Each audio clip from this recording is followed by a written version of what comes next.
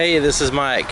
I'm down here at Grand Strand Nissan in Myrtle Beach, South Carolina, and checking out this 2014 Nissan Juke. This is a crossover, believe it or not. Usually when you think of crossovers, you think of kind of, you know, family vehicles or whatever, but this is a sport crossover. It's its own little segment in the market, and this is a really awesome car. You just wait till you see it. It's a NISMO RS Nissan 100% made in Japan crossover. But anyways, let's check it out. We've got 18-inch alloy wheels with a sporty design, red caliper, brake caliper there, and you got that red stripe there across the side. All-wheel disc brakes. Got the red on the back of the rear view mirror. And this is a four-door vehicle. You can see kind of this back door kind of blends in the back, but you do have quite a bit of room here in the back. Of course, it's not no large SUV or anything, but it is pretty neat. And check out the contours of that. The overall contour of it is pretty neat looking. This is an all-wheel drive vehicle, and it's an advanced all-wheel drive in that when you go around corners, it can sense, the computer can sense which direction you're going and give you extra power on specific wheels to make you kind of sling you around the corners a little bit better. You got the LED fog lights here in the front, halogen headlights. Kind of an interesting design up here. These pieces right here kind of stick up and give it a little bit different look than the average car on the road, especially when it comes to crossovers.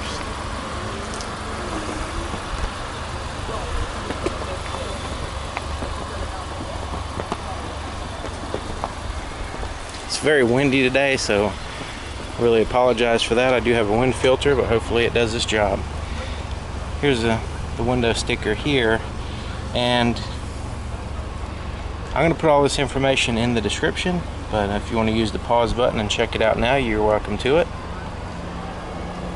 It has a 1.6 liter direct injection gasoline turbocharged engine, Xtronic CVT transmission with sport mode, torque vectoring all-wheel drive system. That's the all-wheel drive I was telling you about before. But really cool vehicle, and it does have the intelligent key. You can use the key to lock and unlock it, but also you can push the button to lock and unlock on the outside, so you don't actually have to take the key out of your pocket. So let's get to some more cool stuff. Here on the inside, you've got suede on the right here where your arm rests. It's very soft to the touch. You've got like this metallic looking thing right here, accenting it. Bottle holders, storage space there. Rockford Fosgate sound, premium sound system. And Ricardo seats. Now these are the type of seats you would see like in race cars and stuff. And you know, other than a harness over your shoulders, it pretty much has that look, and they are very deep bolstered here on the sides. It's a little weird getting in and out of them for the first time if you're not familiar with these type of seats. These side bolsters stick up about 4 or 5 inches, so once you clear that, you rest in here. It's suede here in the middle, but it is a little bit getting used to getting in and out of them, but they're very comfortable once you get in.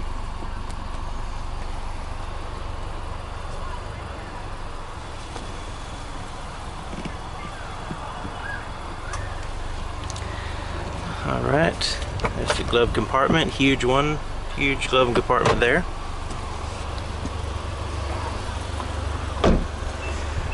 Checking out the back again on this side. I like the little tiny threshold there. Got the back here, you've got cloth seats, black cloth seats with some red stitching.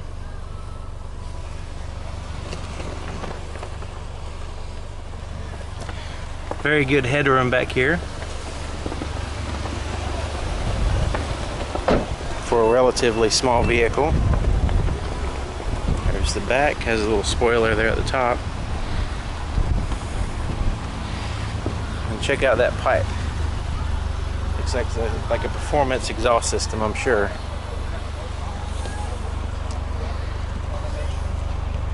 It's got the Juke badge there.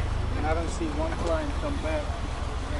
NISMO RS badge there on that side. Alright, let's go ahead and open up this. You see the little camera.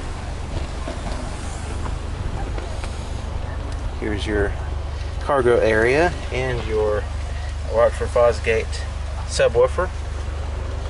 These seats do, you can fold these down if you want, but the main thing is you make sure that the seat belts are out of the way when you fold them back in place, because they will get kind of stuff back there. This one has a cargo mat here, and there's your spare tire under here, a little bit of storage space there. But you don't want to have too much stuff stored away in the vehicle, because it adds more weight to it and reduces your horsepower, as you probably know from my what is horsepower video. Alright, so let's check out the inside. There's the inside of the driver's door. This vehicle is a new vehicle, still has some protective tape on it to keep it new for the new owner, so when the new owner gets it, there's not a lot of scuffs on it. There's the power windows, power door locks, and you can adjust the side mirrors here. You can go to two-wheel drive or all-wheel drive here. Traction control, you can turn that off if you want to and really get sporty and spin tires. Alright, so let me make sure the seat's all the way back and down. This is a manual adjustments on the seat. You can adjust it up and down as well. So getting over that little hump in the seat. There we go. Now, I'm bolstered in. I'm not going to slide around. And it's a pretty comfortable seat when you get in. So, now, check out this steering wheel. I've never seen one like this. But it's got suede here on the side. Very comfortable. You've got to check this out. It's got suede here on the side, which is soft to the touch and comfortable. And then you've got up here, regular leather, and then you got this red stripe here. And then it's got the red stitching all the way around the inside. But this particular camera makes black look gray, and I'm sorry about that, but my other camera batteries went dead. So, anyways, it's got your paddle shifters here. And it looks like carbon fiber, unless it's at least imitation carbon fiber, if not real carbon fiber. But you got the paddle shifters on the side to where you can shift through the gears really fast. Oh, sorry. Cruise controls on this side. This side you got your volume control, your Bluetooth controls, your phone control. The source is your different audio sources, AM, FM, stuff like that. And you can scroll through different things here. Let's see here. Yeah, this is kind of scrolling through your radio station there. But here's your gauges. Now you can see the left side is your RPM, and it's kind of like it has a red background. You also, the center part of the gauges has a red background there, red lettering and stuff. And there in the center, you've got outside temperature, you've got your fuel tank, and your temperature, and your trip A.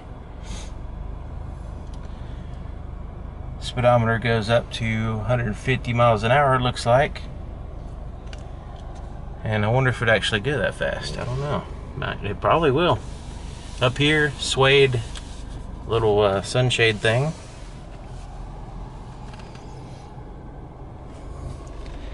And here's the center stack, and it's all surrounded by this this carbon fiber looking stuff. And I don't know if it's real or not, but it looks pretty neat. Let me turn this fan down. It's blowing directly on the camera.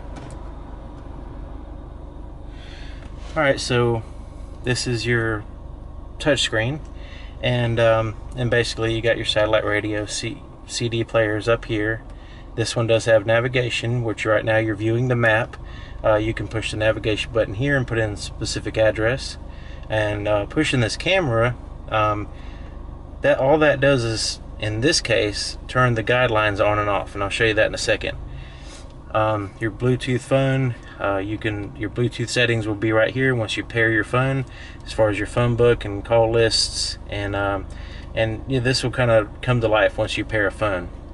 The back button is to get out of certain menu systems. That's what that back button is for. Your night mode, you can adjust how bright or dim the touchscreen is at nighttime. Tune through the stations, your volume is here as well. So your climate control is down here. Hotter, colder on this side. Fan speed on this side, and it's got little graphics there, which is pretty cool. And D is, I'm not really sure what D is. D mode. Maybe you can tell me. Tell me what D mode is in the comments. It shows a torque there, so just let me know. I don't know what that is. You got a sport mode, which shows your boost on your turbo right here, which is pretty cool. You got an eco mode in case you just want to save some money on gas and not really drive that fast. And then you got normal, drive info, basically how long you've driven, how many miles per hour, and how many miles total. Eco info, I guess basically how much your fuel economy has been in the past. A lot of this will not be, since this is a new vehicle, it doesn't have very many miles, a lot of it's not going to be very accurate. Alright, so let me go ahead and show you. Now, in the quest of trying to find a place for my cell phone, there's not really a good place to put this big cell phone. I put it right here, but as you can see, it's just going to fall over because there's nothing really holding it. I mean, you could put it there if I'm not moving, but if I'm, you know, torque vectoring my turns and all that stuff, this is not going to stay here. And I've got a big, you know, Samsung Note 4, so it doesn't fit in the cup holder. It doesn't fit there. I guess I can throw it on the seat if nobody's there. I can throw it in here, but that's a little bit inconvenient for me, since I might have other stuff in there. Let's see here. I guess I can wedge it in there, but it doesn't really go all the way down. But anyway, that's a little bit of an issue right now, trying to find a place for my cell phone. But it does have a old-fashioned emergency brake right here. Cup holders there, and like I showed you, the armrest with the little storage pocket in there. Rear view mirror, old-fashioned flip. There's some lights here.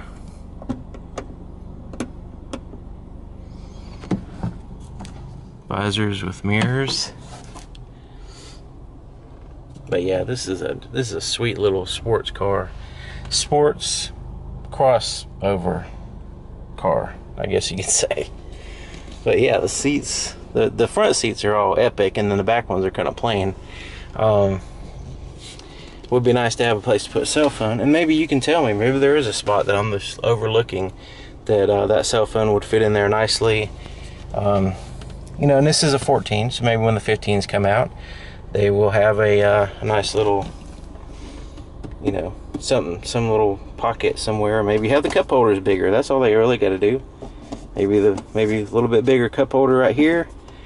The other one can be small, doesn't matter, as long as you can put a phone in there. Alright, let's take a look under the hood. Trying to climb over that bolster in the seat is may not look like it, but it's a little bit of a hassle there. And definitely, I mean, I like the seats, don't get me wrong, but that's trying to get in and out of them, or I guess there's a certain technique, I guess, that I'm not familiar with. Alright, let's get this hood up. Oh yeah. Can you dig it? Nissan Big Turbo.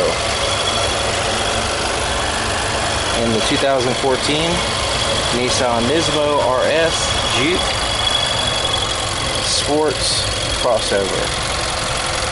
And you can actually see the engine a little bit. That's cool. It's got a plastic cover, but so you can see right to it.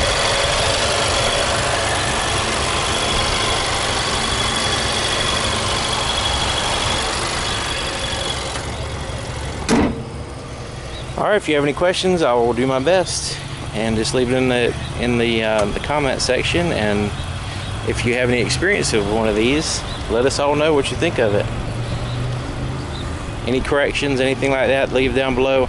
Also, Grand Strand Nissan, if you ever go on vacation to Myrtle Beach, stop by Grand Strand Nissan. You probably be really impressed. I know I am. It's one of my favorite dealerships. The people here are very friendly, and it's all because of the people. You know, the cars, you can buy a Nissan anywhere, but when you go to a dealership, you really want to be treated right. At least I do. And you know, no doubt they're really friendly, knowledgeable people, and so I highly recommend Grand Strand Nissan. All right, thanks for watching. See you next time.